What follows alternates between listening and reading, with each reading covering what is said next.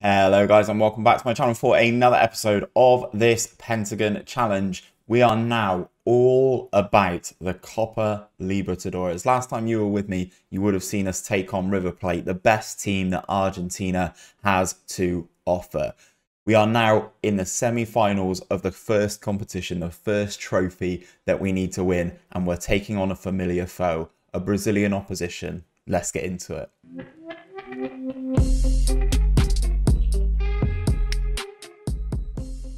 So guys, as I mentioned in the intro, you were with us for the last game against River Plate in the Copa Libertadores quarterfinal second leg, and we ran out 3-0 victors there. Since then, as I mentioned, we'd already lost to Palmeiras in the Brazilian Cup in the semi-final in the first leg. We lost that one 1-0. We played them in the second leg. We drew 2-2. I will say they advanced. They took on Internacional and wiped the floor with them. They beat them 7-0. So Palmeiras are Brazilian Cup holders again. We then carried on. We lost to Palmeiras again in the league. They just seem to be a team that I cannot beat, which is why I'm ecstatic that they have already been knocked out of the Copa Libertadores. Since then, we move forward. We are facing Internacional. They knocked out Grêmio in their quarterfinal. It means nothing because they're basically identical in terms of their league position. They're very close to each other. Since then, though, in the league, we've been doing pretty well.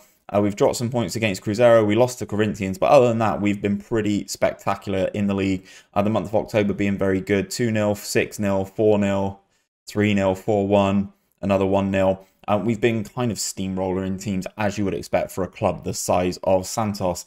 We took on the familiar foe. It seems like we play them an awful lot in this save, in cups and stuff like that. So we took them on away in the first leg. We won 3-1. Luca, Fernando Rodriguez and Santiago Lopez with the goals. We looked pretty good. It was quite touch and go for a small period of time. We did go a goal down and then we battled back and managed to win the game 3-1. So we're in a very good spot going into today's game at home. At the Villa Belmiro. We're looking in a good spot. I believe away goals count. Away goals are used, so we've scored 3 of those. So we are in a very, very positive position in terms of the Copa Libertadores. If we go into things, it is looking like we are going to be playing Flamengo in the final. They have toppled Sao Paulo, and if we do get there, Flamengo in what is going to be a very, very difficult final should we make it there. They are a very, very good team, Flamengo, so it'll be interesting to see if 1, we get there, and if 2, we manage to topple them. In terms of the league campaign, we're now top by a decent little margin, you know. We've got 8 points on top of Palmeiras. Some of they've slowly started dropping games. They've now picked up 5 losses. They've lost 4 away from home and 1 at home. So they've lost to Sao Paulo, Grêmio, Goiás and CRB. They've also drawn some games, Botafogo. Basically, they're not very good away from home, actually. If we look at their schedule, it's kind of gone really wrong for them since around here. After they played and beat us, it's kind of gone a bit all over the place for them. Losing to CRB is really bad. Losing to Goiás is really bad. Losing to Grêmio is bad. Sao Paulo is not too bad. Sao Paulo are a strong powerhouse side. They have picked up the Brazilian Cup, so maybe this is a decent season for them. Who knows? They are out of the Copa Libertadores. I think they're my main opposition in terms of the league. Flamengo are a game back, but they're on 59 points. So even if they do win their game in hand, they will still be a few points behind Palmeiras. It would be fantastic for us to retain this league title. However, that is not what we are here for. We are all about the Copa Libertadores. So we will go into today's fixtures. Palmeiras are also playing in the league. They are playing Ponte Preta. So that's probably a gimme 3 points, especially considering they are at home. This is the team selection then. Ivan in goal. Then, what is this dude's name? I can't remember. Gaston. Ivan, Gaston, Evandro, Nathan, Andre, Goey, Mateus Jesus, Walter Leonardo, Molko, Lopez, and Rodriguez. We've got some very good options. I will say, where is the main man? Where is the main man? Bobadilla, he needs a rest because he has been absolutely carrying us in the league. If you look at him, for someone who actually doesn't have the consistency trait, he is very, very consistent. He scored 39 goals and got 5 assists in 49 appearances in all competitions this season. He's either-footed. He's an absolute beast, guys. And to be honest, I don't think he'll be here too much longer. He's just got a superb return, but he is knackered. He is carrying us in the league. So we need Rodriguez to get the business done. I've managed to somehow turn Ivan around. He now wants to stay at the club. He is no longer transfer listed, and he has kept 18 clean sheets in 29 games for us since returning from Spurs.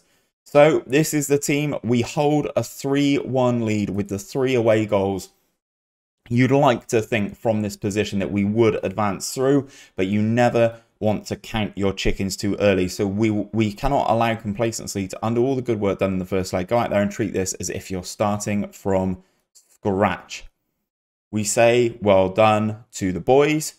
We move forward. We take to the field with COPA Libertadores glory on our minds. The opposition are matching us for formation, 4-2-3-1 for them as well. They need to come and actually attack us because the 3 away goals are just massive now. They need that. That means they need to at least score 3 and hope that we don't score. And this Santos team scores a decent amount of goals, guys. Molko advancing forward, the young South African, goes to Gaston. Ball comes across. Walter Leonardo hits that one into the side net and goes behind for a goal kick. Early signs that we are probably the better team, as you would expect, given the league positions, the respective league positions of both sides. We are relatively clear at the top. Look at Molko go. That's a nice pass as well. Has to be Fernando Rodriguez. That is all set up by the young South African Molko. I'm hoping that he can give me an insight into what I need to do in South Africa. I can find a decent player from South Africa, as you can see here, as we will need to take on Africa in this save at some point. But Rodriguez there, firing us a goal ahead after 16 minutes, basically gives us safe passage through to the final against Flamengo. It's interesting to see, actually, that the amount of Brazilian teams, obviously all of the 4 semi-finalists in this competition were Brazilian. It's very interesting to see because, obviously, Brazil and Argentina are the best 2 nations in South America. Brazil is still #1 in terms of the league ratings. However, I think a majority of it is down to the amount of games that we have, well, we as Brazilian clubs have already played to get to this point. We looked at River Plate. Ooh, crossbar. We looked at River Plate last time out, and they'd only played like 8 games of their league campaign at that point. And we played something like 40 games, so the team cohesion and all the stuff like that was definitely there. And I think it makes such a big difference. So we go into halftime, we are 1-0 up. We are basically through at this point, 4-1 up on the tie. They need at least 3 goals to take this to just extra time. And if we score 1 more, then that is pretty much game, set and match. Considering in the first 50 minutes, they've only had 2 shots on target, 2 shots, none on target, apologies. With 40% possession, it's not looking great for our Brazilian compatriots there. We are not really doing a great deal either, so we will make a change. Let's take off Santiago Lopez. Let's bring on Luca. He's been relatively decent for us recently. Walter Leonardo will take off. We'll bring on veteran Nico Lopez. And Mateus Jesus, we will make a change and bring on Danilo. So we'll make all 3 subs there. Just keep everything fresh. Obviously, we are still fighting on 2 fronts. We need to, if we finish this season with the Copa Libertadores and the league title, what a way to end things and move on in our journey. It doesn't look like the opposition are going to give us anything here. This has just been a game of me talking with not really a great deal of gameplay in the background. 20 shots for us, 6 on target, 2 XG. Another clean sheet, it looks like, for Ivan. They finally got some shots on target, but that is all she wrote. Mateus Jesus makes his 150th appearance for Santos. Nico Lopez makes his 425th appearance. And we move on, guys. We move on. Santos go through to the final. Well done. It is the area where we were expected to get. We were expected to get to the final this year. So I'm absolutely delighted in the fact that we have done it. The first leg was the deciding factor, I will agree. Santos will receive 1.55 million for that. The final is at the Maracanã. So that is going to be very interesting. Wait. Is it 2 legs? Or is it 1 leg? Copa Libertadores final. 1 leg. Is it at Flamengo's ground? That doesn't strike me as fair. But okay. We have the game against Flamengo. It has been confirmed. We will be playing them in the final of the Copa Libertadores, which will take place on Saturday, the 21st of November. So not actually that far away. And to be honest, guys, that is before the end of the season. So I'm going to get my head down. We're going to have these 4 league matches before the final. And I will bring you guys back for the final. Will it be the crowning achievement in this save so far? Will we be able to move away from South America and find our new challenge? Or will it be another season in Brazil?